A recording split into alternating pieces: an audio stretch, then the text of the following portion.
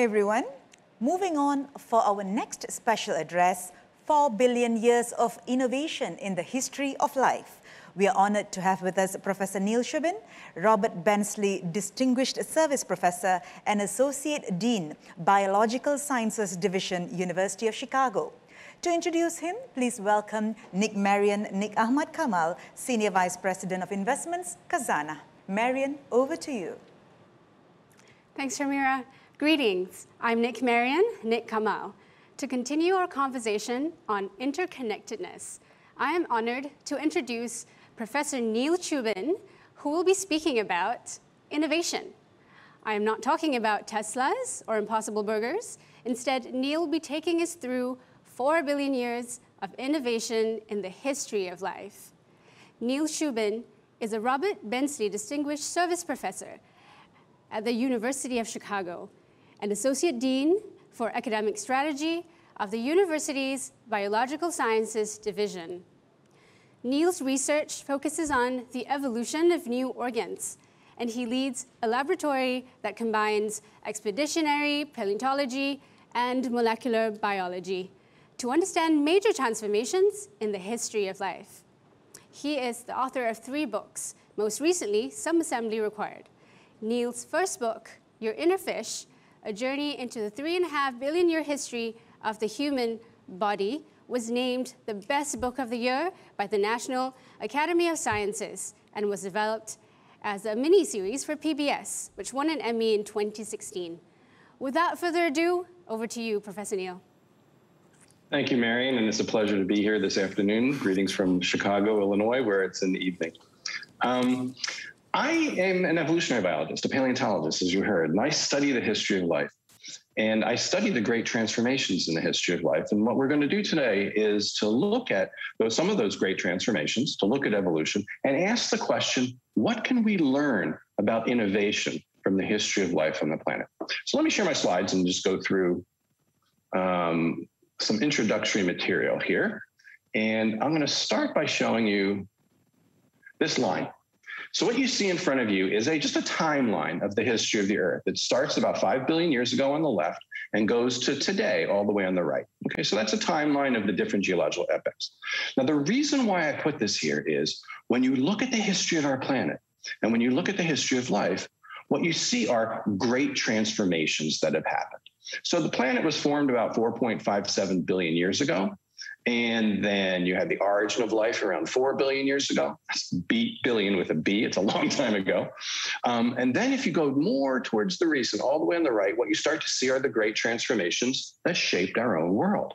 You find the first shellfish, the first fishes, the first plants, the first dinosaurs, mammals, and on and on and on until you get just to the tip of that change, the first humans. The first thing I want to show you about this is just look at this. Human history. All of human history is just a tiny sliver of time on the right-hand side of this timeline. Most of the history of our planet, most of the history of life is a history without us. In fact, it's a history without animals in general. Animals are recent denizens of our planet. All these great transformations happened recently. So what I want to do today is to really ask the question, innovation and evolution. What can 4 billion years of biological invention teach us? Can teach us about today? Are there lessons? And so I'm going to try to extract a few, and I'll look forward to hearing your questions, and maybe we can have a conversation about a number of them. Let me begin with the great transformation that I work on in my own scientific research. And that is, I ask the question, how are structures repurposed? How do we find new uses for old inventions? And I'm going to give you an example of how much of evolution is really redeploying inventions to new places. That is, much of evolution is not inventing new things, but using old things in new ways. And you're going to find this in an unlikely place. This is the great transition that I study. This has been what I've been part of my research for the last 35 years, actually. What you see is a fish on top. This is a cartoon of a fossil fish on top. And you see a cartoon on the bottom of one of the first creatures to walk on land. This is the great transformation from life in water on top to life on land on the bottom. Now, for billions of years, all life was in the sea. And we know this because of the fossil record. Then about 365 million years ago, we find creatures like the one on the bottom, the first creatures to walk on land. Now, I study this because if you look at it, it seems so utterly impossible. How did fish evolve to walk on land? I mean, think of all the things that have to change. Fish live in water. They excrete in water, feed in water, reproduce in water, move about in water. Whereas land-living creatures, they walk about and they have to deal with gravity. They have to deal with all kinds of stresses on land. Everything had to change. So my quest as a scientist, when I was beginning my career, was really to think about, how do we find fossil evidence that tells us about how this great transformation happened? So if you look at the fish on top and you compare it to the land-living creature on the bottom, they look very different, right? Look at that, the shape of the head. The fish on top has a conical head with eyes on either side. The land-living animal on the bottom has a flat head with eyes on top. The fish on top has no neck. Look, see, the head is connected to the shoulder just by bones. Fish don't have necks. They can't swivel their head independently of their body. The creature on the bottom, the earliest land-living animals, from rocks about 365 million years old, have a head that can swivel independently of the body. And of course, fish have fins, right? And creatures that walk on land have limbs with fingers and toes and wrists and ankles. So what I wanted to do was to find places in the world that had intermediates that could tell us about how this change happened.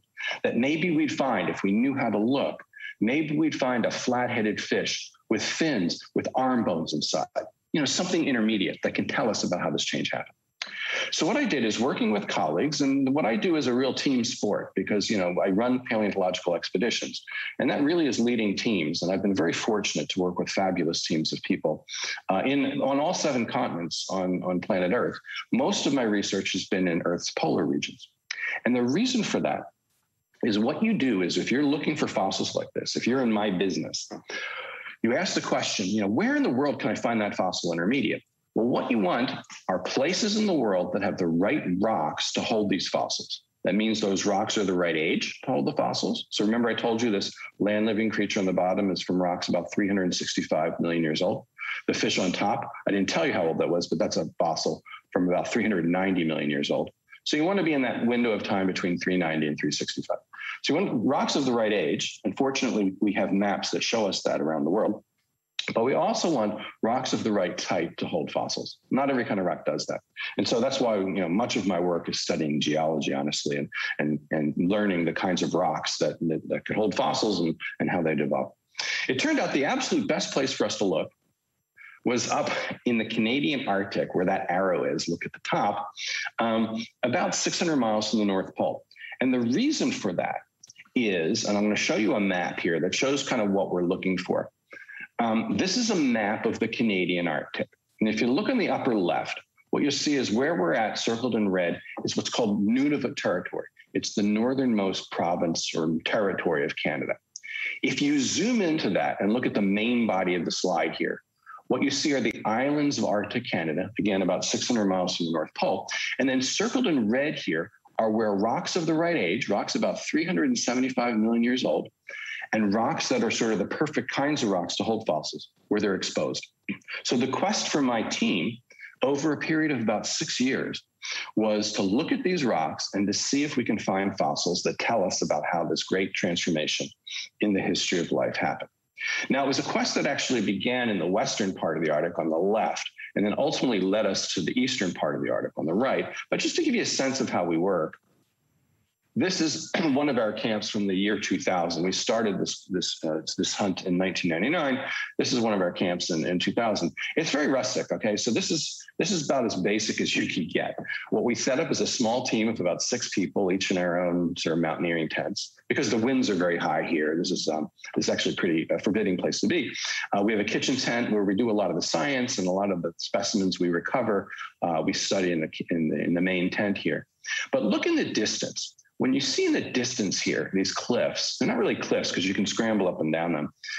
These are rocks of what's called Devonian age. These are rocks that are about 375 million years old that were formed in ancient rivers and streams. And so what we do is each day we'd get up and we'd get out on these rocks and look for places in these rocks where bones or fossils might be weathering out on the surface. So we look on the surface and we'll find them. And believe it or not, that's how we find these things. And then once we find them on the surface, then we dig in. Well, we got really, we worked pretty hard over 6 years, but then in 1 year we got kind of lucky. We found a place right here. So look in the middle of the slide. You can sort of see a hole right there, right in the middle. That is a place where we had thousands and thousands and thousands of fossil fish bones coming out of rocks. And so what you see is we dug a big hole, and then and in that hole, what we found is that there was a layer of rock that had skeleton after skeleton of fossil fish piled one on top of the other. So we started to remove these. And then everything in my life changed one day in 2004 after 6 years of hunting. We're working that layer, and we're seeing bones, and a colleague showed me this. Now, it's going to look like nothing to you, but it's actually really, really important. What you're seeing is the first view of one of the most important fossils we discovered. And it's right in the front here. Now, what you have to do is when you realize that we've trained our eyes over about 6 years to find fossils in these rocks. And the fossils are the same color as the rocks. So you can't use color as a guide. Everything's going to be muddy brown. What you need to do is look for shape. And if you look at the front of this, what you'll see is there's a different shape here.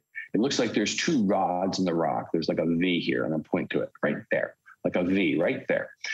As soon as I saw that, I knew we had found what we were looking for. Because what we have here are two jaws upside down, and then there's some teeth right here, which you can't see, but I'll show them to you in a second. And there's a snout underneath it. I knew that this is what we were looking for. It was a fish, but it was from a fish that had a flat head. Remember I showed you that those early limbed animals had flat heads? I had a flat-headed fish staring right at me here. It was really amazing. Anyway, so we brought this, so we ended up etching it out and covering it with plaster to bring it back to the lab on its 3,000-mile trip south to Chicago. And then we since found 20 more of these, not that year, but we returned a number of years. Now, let me show you what happened to the specimen and why it's important and why it helps us think about innovation, because we're going to be returning to that. We brought it back to the lab. And then the rock is removed grain by grain by somebody who is incredibly patient, even more patient than I, and removes the rock grain by grain. You can see his tool here. It works under a microscope with this needle and a pin vise removing the rock, and the rock can separate from the fossil. Look at this. Doesn't it look at this, what's exposed here. Looks like it's the top of a head, right? And you see one eye hole called orbit and another eye hole. Look what happened after another 5 months. Boom, look, it has a flat head, eyes on top. There's one shoulder, there's another. Wow, it looks like this thing even might have a neck. So this thing was emerging over time. So remember, we were looking for a fossil intermediate, maybe a flat-headed fish with fins, with arm bones inside, maybe with a neck. And we were looking for rocks of the right age, and we were looking at rocks of the right type. And this is that specimen I showed you before with that little B. This is it right here. Now, it's a creature about 4 feet long. So if I was to hold it in front of you right now, it'd be about 4 feet long, the head, say a little more than a meter long.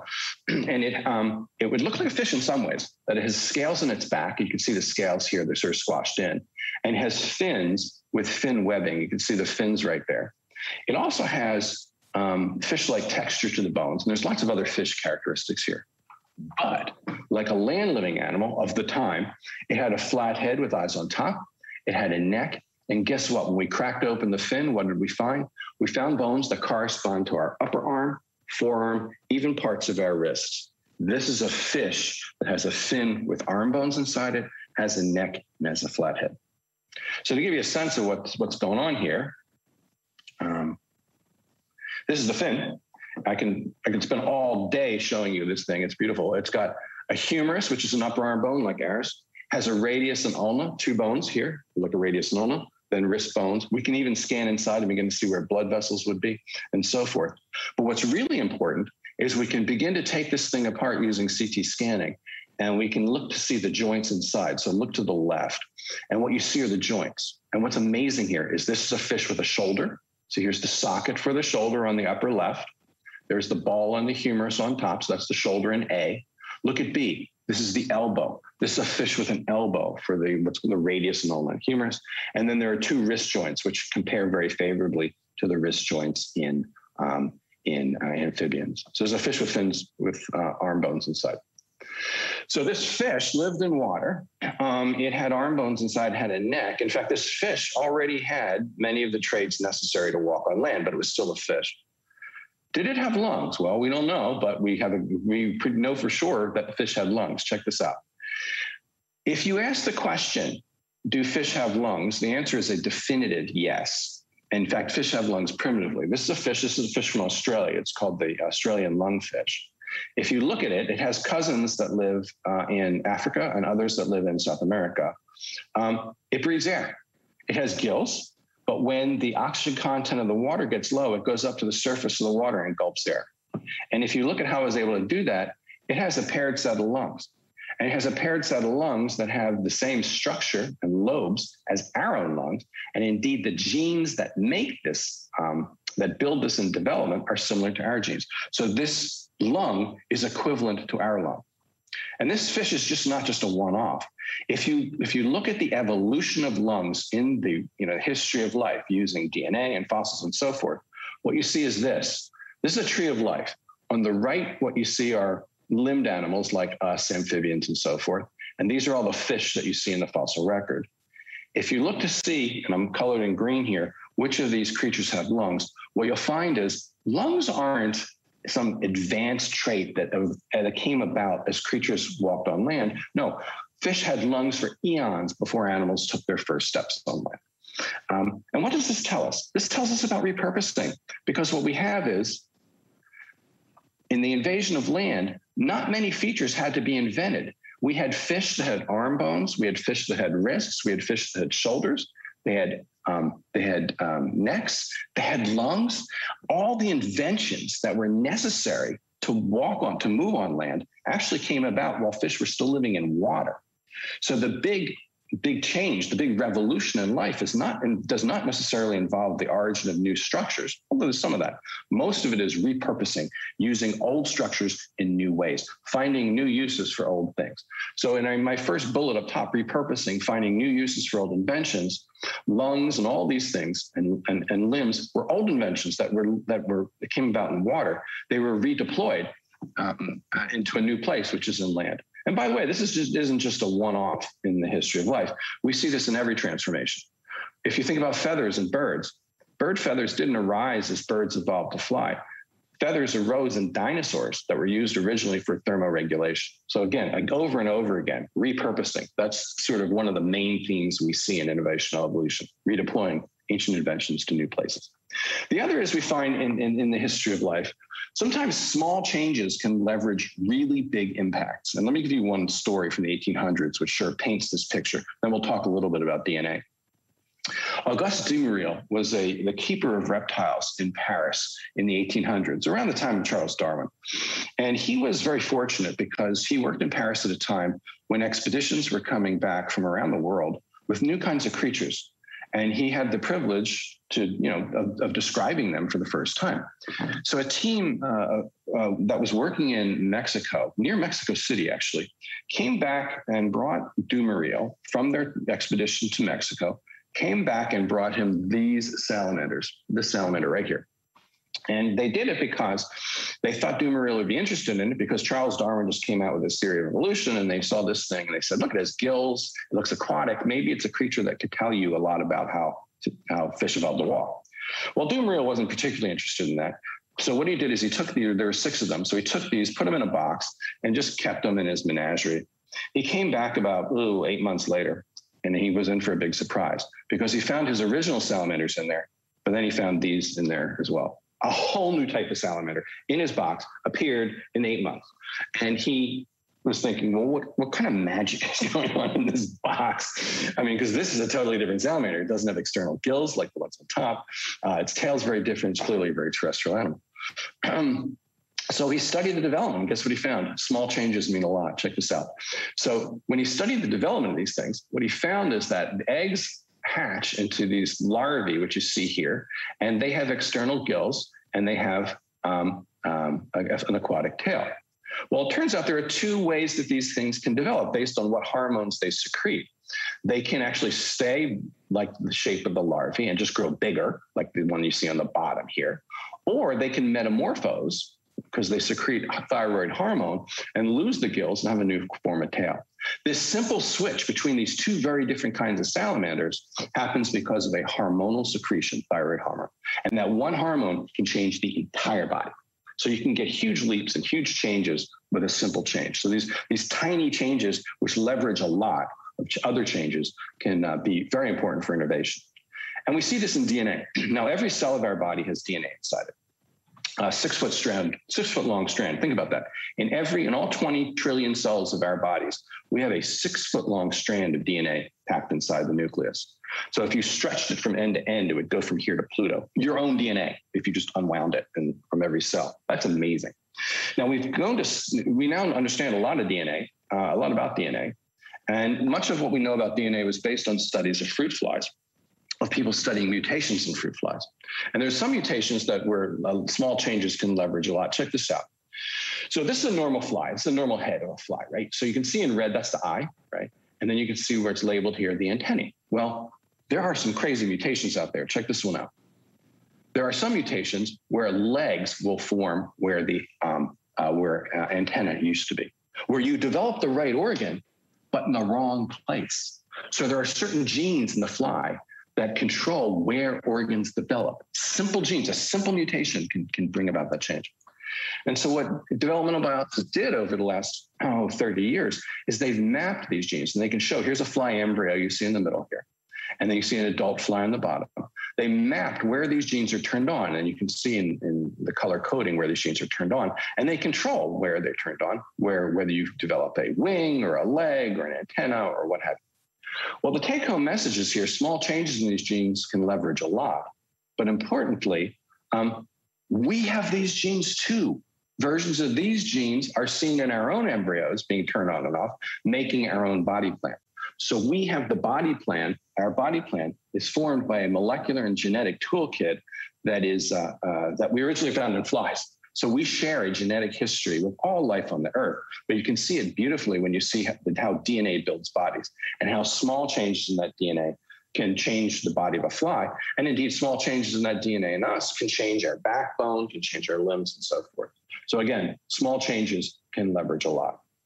One other point I want to talk about is that diversity can bring innovation. And what that means is in evolution, the more experiments and failure there is, the faster evolution can go. So this is clones, right? These are 2 clones. We don't reproduce by cloning, which is a good thing, because if we reproduced by cloning, we would all look alike. I don't know if we'd look like this, but we'd all look alike. Now, if that happened in animals, that would be a disaster. If reproduction happens by cloning, it does happen rarely, but if it happened commonly, it would be a disaster. Because if all individuals of a population look alike, it's impossible for that population to be resilient to change outside. All right. So, or that innovation can't really happen, because if everything is identical, it's really hard to find solutions to environmental problems. So the way most animals reproduce is that offspring look different than their parents, because the genome in offspring is a combination of both their parents. And what that means is there's a great variation. And when you have this variation, a number of populations are far more resilient. They're buffered from going extinct, but also they can find innovations faster than populations that don't have that diversity. So diversity is essential for innovation. And so, in evolution, experiments and failure are part of the mix for finding innovation. The final point I want to close with is you're never too big or too successful to go extinct. Evolvability is essential. And obviously dinosaurs are the best example, right? They were on Earth for 120 million years, and they were very successful by almost every stretch of biological success in any way you want to measure it. But they disappeared very quickly in the record. Now I'm going to get into some details here, because I think these details are important, and they're actually important a little bit for COVID times, and they're important for any sort of system during a period of rapid change.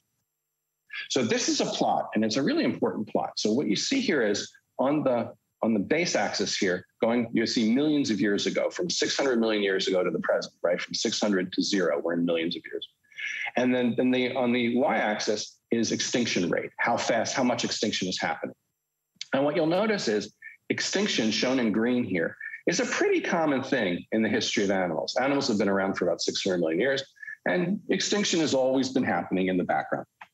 Species arise, they go extinct. However, what you see here in the top, I've labeled mass extinctions. There are certain periods we have peaks of extinction, where extinction happens very dramatically around the world, almost simultaneously, and it wipes out lots of species. In fact, the biggest extinction of all time wiped out nearly 95% of species that were around.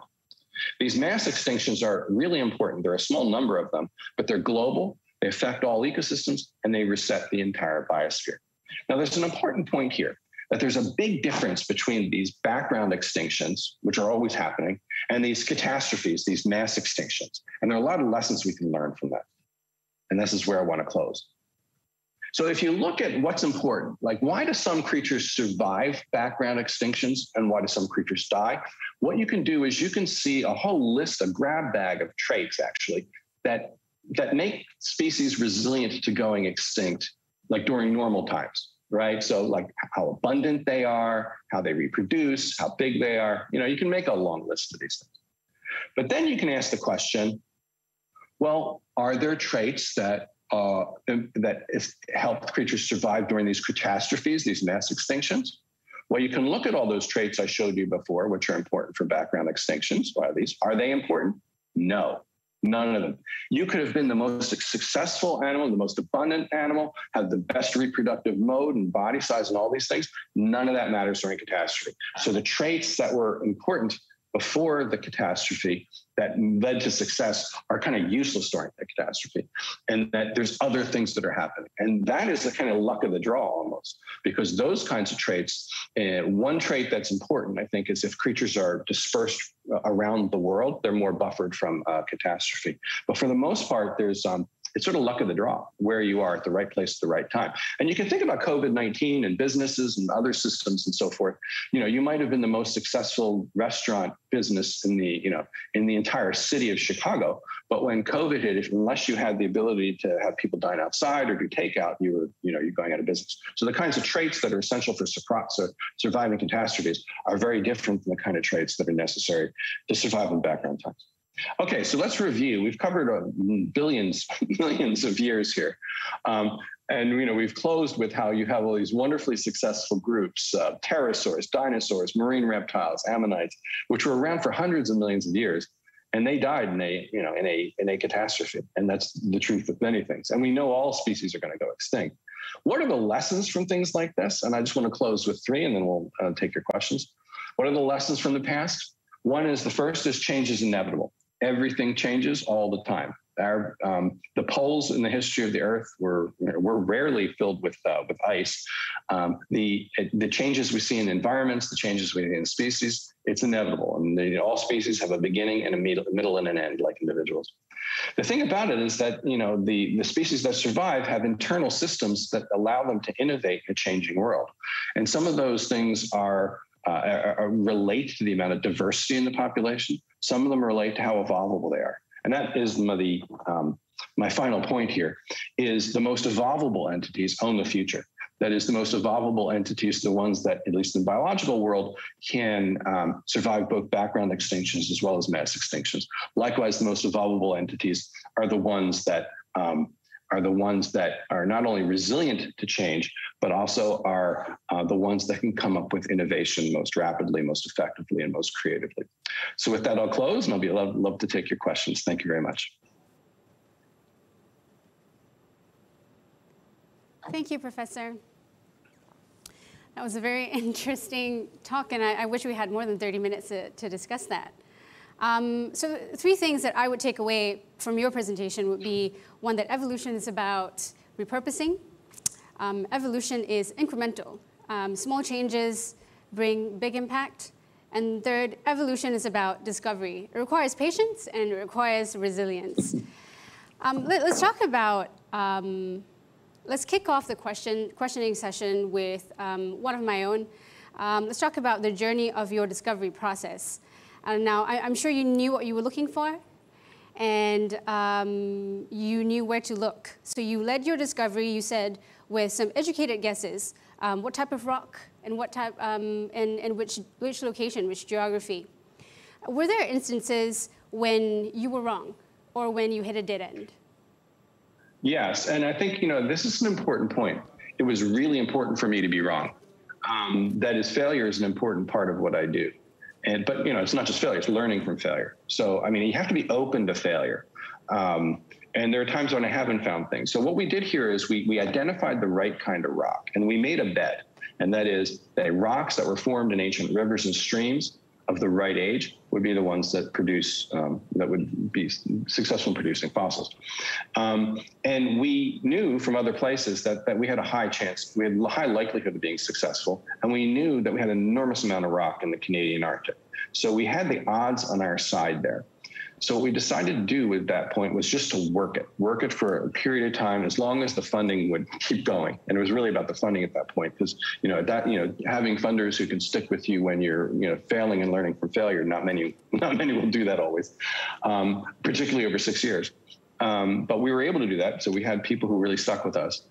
Importantly, I also had a really great crew. Remember, I told you that paleontology is a team sport, that I'm really very fortunate to work with really wonderful people who share the same energy that I do about this, and are also patient and not scared to fail.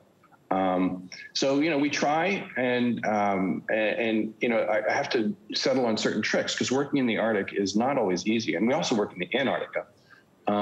And it can be challenging. I mean, you might have days where it's minus 10 degrees centigrade and the wind is blowing 30 miles an hour, and you want to be home because it's the holidays, and you have these basic human needs, and you're not finding any fossils. So you have to figure out ways to keep morale going, to keep people focused. And turns out I end up spending a lot of time thinking about menus and food because that keeps people focused, and it's not a trivial thing. It's actually important when you're there.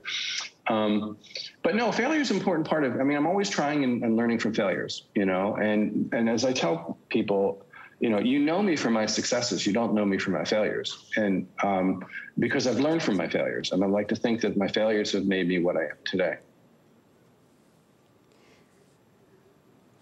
Great. So failure is expected, should be expected.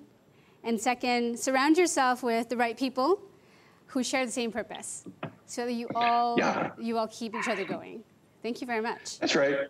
Yeah, that's right. It's very much, when I'm down, they'll pull me up. When they're down, I pull them up.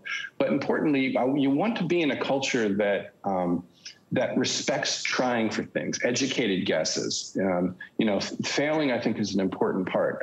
Obviously, I don't want to fail all the time, but if you're not failing, you're not innovating, right? You have to try. And if you're trying to push the limits on something, it's going to be risky, and it's going to be a little harder, and that's what happened in this case too. So again, pushing the limits a little bit, taking on a little bit of risk, and that involves occasionally failure. Thank you. I'm going to hang on to that. If you're not failing, you're not innovating, and I'm going to use that with my boss sometimes. We have some questions from the floor. First question is, does this mean that politically, nations should not just embrace, but fiercely advocate for more diversity? For example, the USA for most parts, to design better resilience. This question is from Sharzal Sharani. Yeah, Sharzal, I would agree with you. I think this lesson applies in a lot of ways. I think if you, and again, I'm gonna venture in an area where many of you may be more expert than I am, so I'll take it for what it's worth. But I do think that if you have groups working on a problem, the more diversity you have, the better. And I think one of the things to avoid, and we avoid this in our own field group, field team when we're discussing. So we'll have daily meetings where we talk about objectives. I try to avoid groupthink as much as possible. That is, I want everybody to be able to voice their own opinion and not just to lock in on one, unless it's the right thing.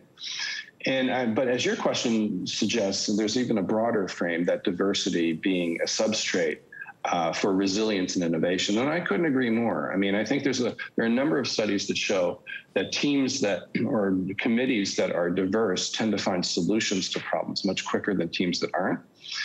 They can explore places better. I think when you think about what we are as scientists, and when you think what we are as innovators more generally outside of science, we're exploring a space, and exploring means the more variety you have in opinions, backgrounds, approaches, I think the more effective, more resilient, but also more innovative that group can be.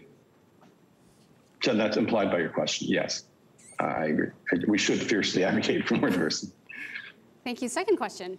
4 billion years of innovation has made the human body resilient. What do you reckon are the potential physiological innovations in light of the climate change in the next 50 to 100 years? Question from Idam Ismail.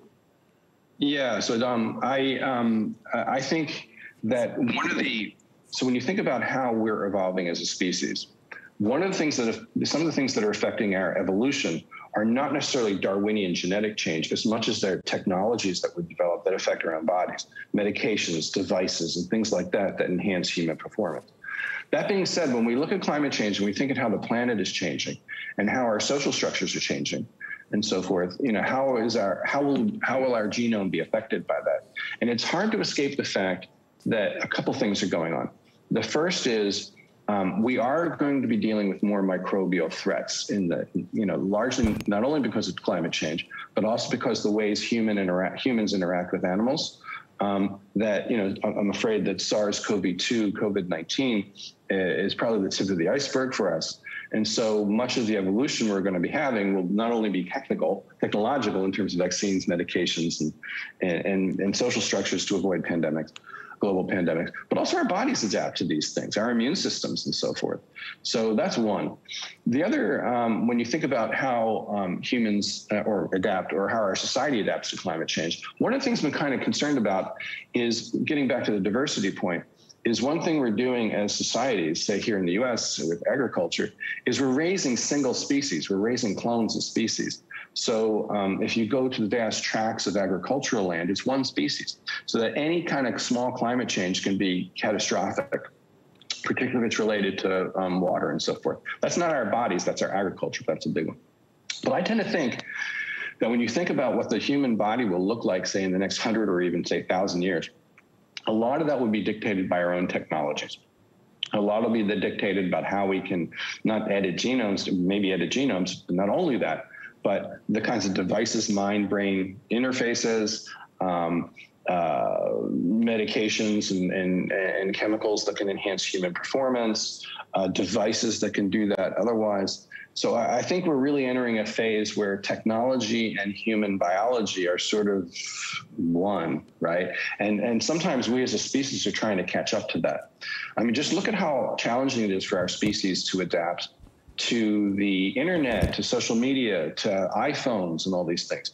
Our brains were not did not evolve to deal with this kind of information. And you'll notice there's a disconnect between our mental states and the way we interact with each other over the internet. Just look at what happens with the recent report of eating disorders in teenage girls and in the ways they interact with social media, particularly Instagram, which came out. Wall Street Journal had an article on this last week.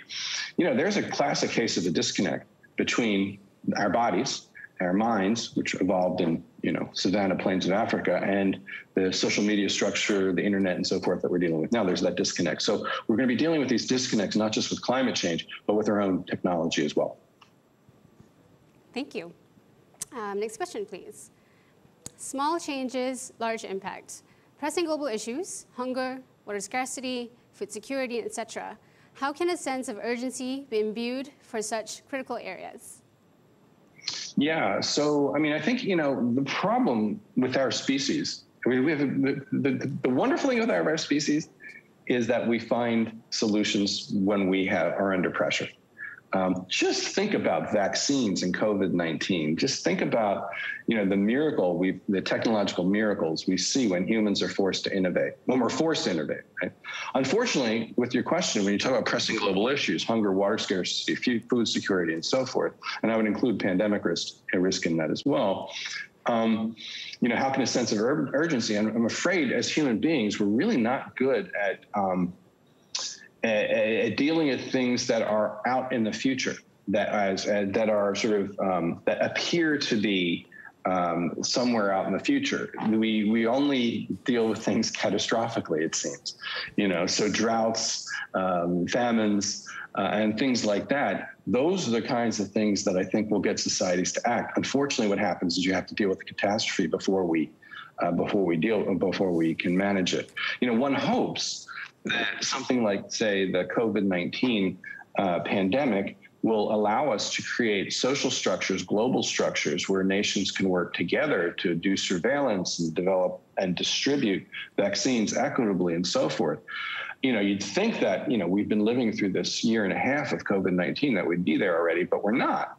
And that doesn't lend me a whole ton of optimism. If anything, we've become a little more fragmented, We've become a little more divided from one another, which not only surprises me, but it disappoints me and indeed scares me a little bit. So, when I get to your second part, get to the main part of your question, how can a sense of urgency, if it takes a catastrophe to do it, and even when you're facing a catastrophe, people aren't doing it, it doesn't lend one a ton of optimism. So we're going to have to be a little creative here, and I don't know what the solution to that is.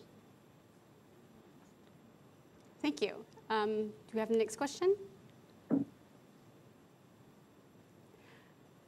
Evolution is based on survival needs. What is the survival need that forced fishes to evolve to land animals? From Dr. Neil. Yeah, thanks, Susan. Thank you. It's a great question because I didn't get to it in the talk. And so thank you for giving me the chance to say it. So if you look at what was going on in the water at this time, about 75 million years ago, there were nothing but large fish predators. There were no herbivores yet. So there were big fish about 15 feet long with teeth the size of my thumb. You had fish about half that size with batteries of carnivorous teeth.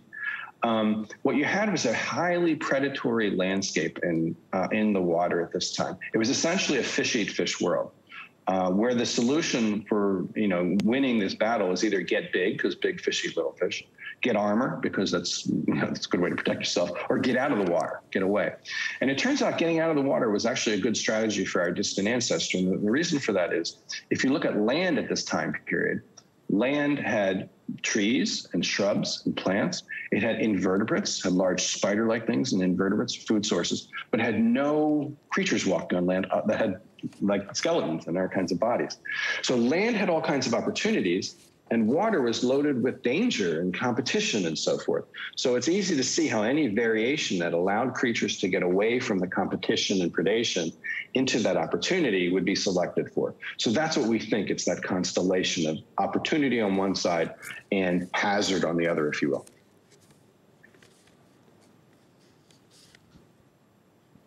Okay. Do we have any more questions? Okay. It's from Dr. Farid Mohamed Sani. The parallels between nature and human invention are appealing and seductive. However, human innovation can be evolutionary or discontinuous. Are there examples and lessons from discontinuous evolution apart from the beginning of life itself? Yeah, so this discontinuity is interesting because, it touches on an interesting point here because, the discontinuity that you see, let's say we see a discontinuity in evolution, that could have been caused by a tiny gradual change at the genetic level. So so you could have continuous change at the genetic level, but have discontinuous change at the anatomical level. So a lot of the cases where I can think of discontinuous evolution would be from having small changes at the genetic level that bring about big changes at the level of anatomy. So, so evolution always has a continuity to it at the genetic level. It has a discontinuity at the anatomical level. And in part, you see that map between genotype and the anatomy on one side is because sometimes small changes in genes can produce massive changes.